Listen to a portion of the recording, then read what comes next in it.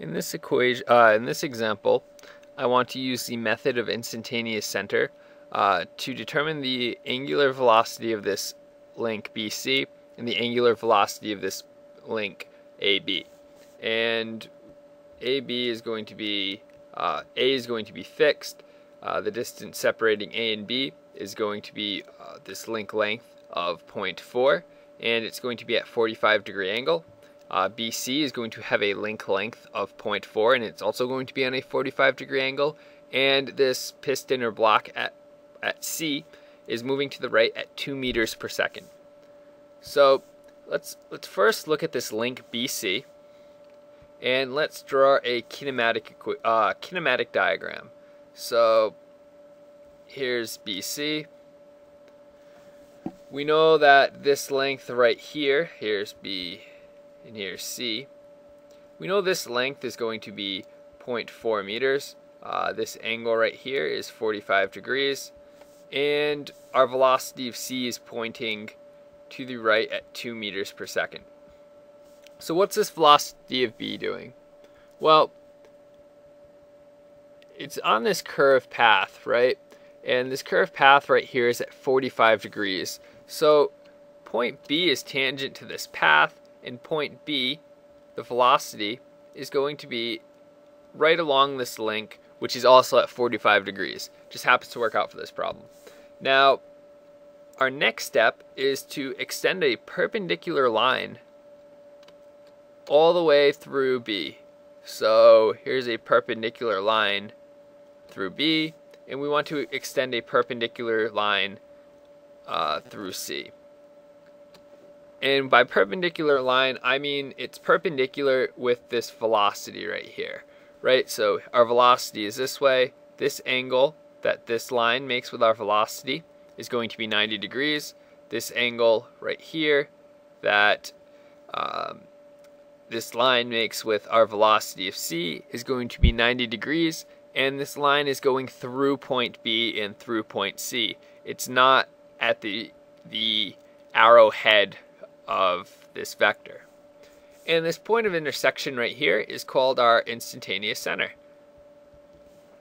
Now, there's two distances we're interested in.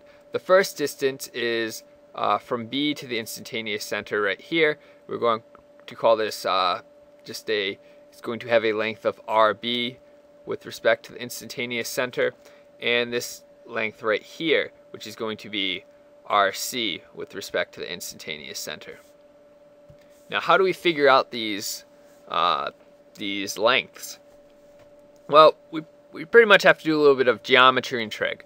So we have to figure out what these angles inside this triangle are, and we can easily figure this out. This is 45 degrees right here. This is 90 degrees right here, so the remaining angle is going to be 45 degrees. Now, what this 45 degrees is really going to the absolute middle of this bar, so it does check out. I know my drawing's not totally accurate, but this 90 degrees, this angle right here is 90 degrees, and because this is 45, 90, this needs to be another 45 degrees. Because as we know, a triangle is 180 degrees. 90 plus 45 subtracted from 180 is going to give you 45. Now, how do we figure out this distance right here?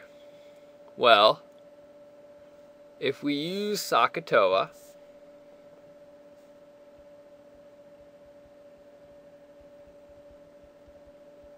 and we're going to look at, this is the hypotenuse, we can say that this angle here is the angle we're looking at, and this is the hypotenuse, and this is the adjacent angle. So we're going to use the ka part of SOHCAHTOA.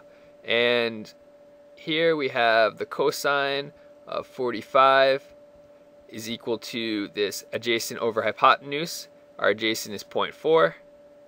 Our hypotenuse is this RC with respect to the instantaneous center. And we can rearrange these variables, so we're solving for this this r distance, and we get r of c with respect to the instantaneous center is equal to 0.4 divided by the cosine of 45, and this is equal to 0.566 meters. Alright, now I guess we can figure out what this RB with respect to the instantaneous center distance is right now. If we look at the same 45-degree angle, this is going to be the opposite. This is going to be adjacent, so we're going to use TOA, and we're going to have the tangent of 45 is equal to this opposite, which is what we're looking for, R of B with respect to the instantaneous center, over 0.4. And we can multiply this 0.4 over, so we get R of B with respect to the instantaneous center is equal to 0.4 times the tangent of 45. We know the tangent of 45 is just 1, so we get this is equal to 0.4. And of course it's in meters. So how does this help us?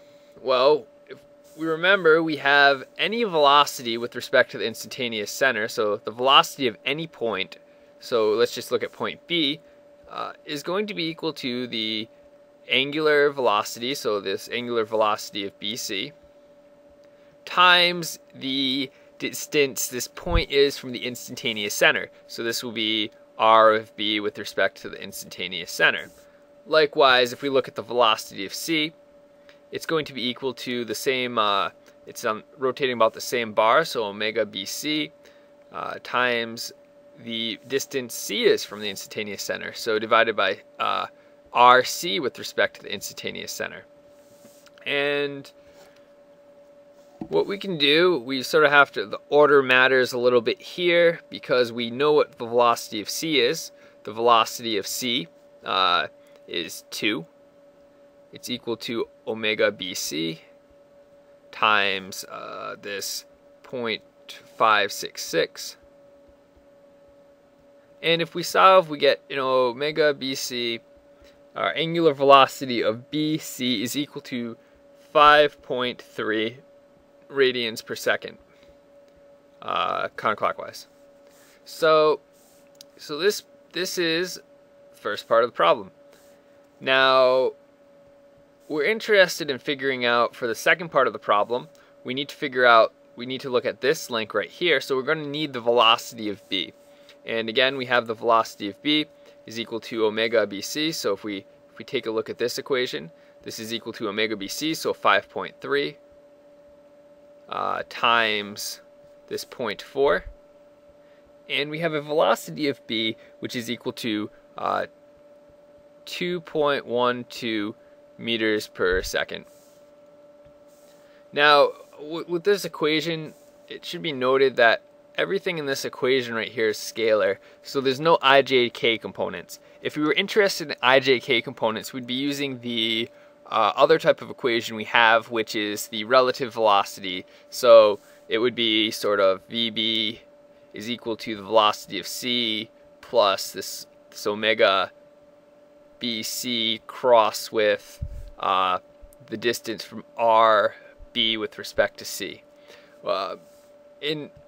This is just an alternate way of finding this same velocity. So we're not using this in this example, but this would have your I, your J, and your K components. So if here's our velocity of B, let's take a look at this link AB. See what's going on with this. So here's our link AB. So here's B, here's A. We know B has a velocity like this, and this is equal to 2.12 meters per second. And what's going on here? Well, we know that this distance right here is going to be 0.4 meters.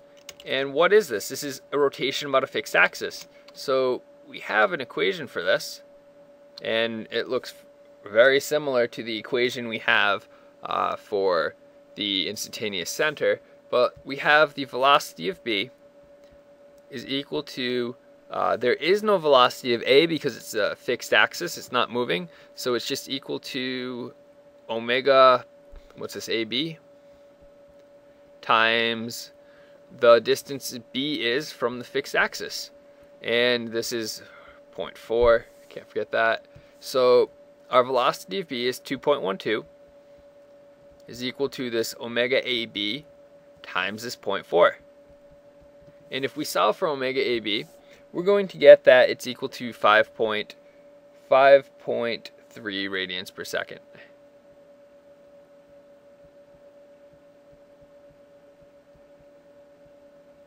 And this is moving this way, so the angular velocity has this direction to it.